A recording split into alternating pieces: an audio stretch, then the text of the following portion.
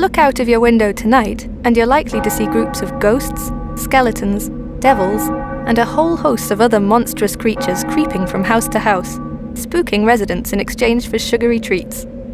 Both children and adults will be dressed in costumes ranging from the cheap and easy to the utterly extravagant.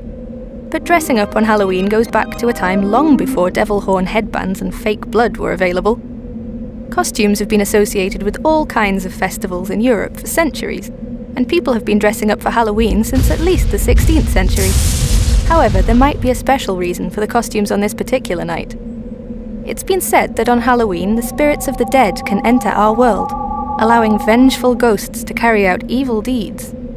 People used to light bonfires or say prayers for departed souls in an effort to avoid their wrath.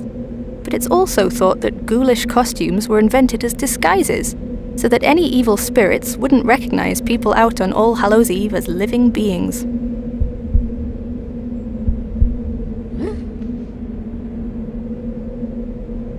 So, if you're out tonight, take care to disguise yourself well.